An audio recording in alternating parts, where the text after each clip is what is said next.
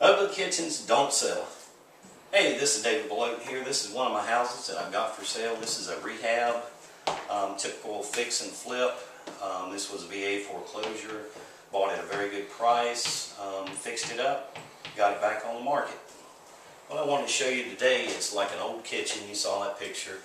Looked terrible. One thing to consider is this is an older home. See, we put in a brand new pantry. This didn't have it before. Also fixed it up real nice with some upgrades. You got your Lazy Susan in each corner. You got your stainless steel appliances. You got your new countertops. You got your new vinyl floor. Everything's brand new. When people come in this house, this is one of the important rooms. They're going to come in here and this is going to make or break the sale of this home. So you don't want to spend too much money, but you don't want to spend too little money. You want to keep it within budget where you can make a profit. But you also want to make it stand out from the other houses in the neighborhood, especially in a down market like this one. Well, why don't we move on to the bathroom? Let's go look at the master bath. You can follow with me here. Well, I've got to show off this fireplace right here. This is first time I've done this. Take a look at that. Actually, we took and put mosaic tile all the way around the bottom in the middle of the fireplace, and we even went the extra mile and got some high heat black paint, and we painted that black inside. We took the grout color and I'll move it on up where you can see the trim, and we had that piece of dried grout we took to the paint store, had it matched up and two-tone the fireplace, and this really gives it a wow factor when you come in the door. Alright, let's move on. Let's go to the master bath. Let's take a look. Here we go.